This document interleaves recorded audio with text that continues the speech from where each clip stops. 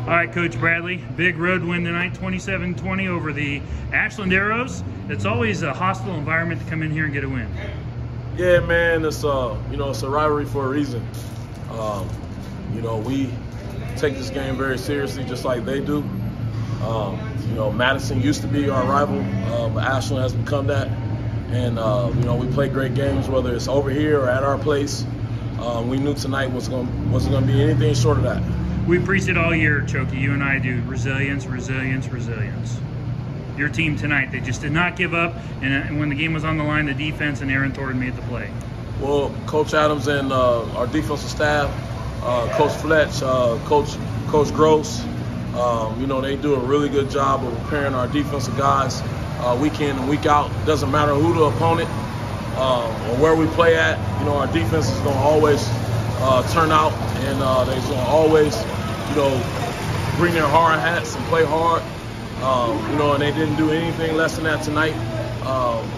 They gave up a couple plays here and there, but when we needed them the most, man, they banded together, man, and they played with some Tiger juice. You were able to run the football tonight, almost 300 yards, I think 290 on the ground. I know he had the fumble there, but just talk about Zion Brown's performance tonight, man. He really grew up tonight. Absolutely, he did, man. I know put the ball on the ground once, and I know he's kicking himself for that.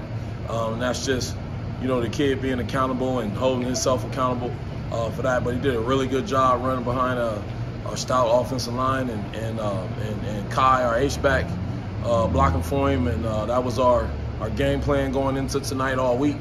And Coach Coy and Coach Klein and Coach Owens and those guys did a really good job of preparing our line and putting us in some good run fits. And Zion and the rest of our running backs did a great job running behind them. Yeah, the O-line was outstanding tonight, but I just noticed there's just so much great chemistry with this team too, and it really is a brotherhood here. We love each other, man. We love each other.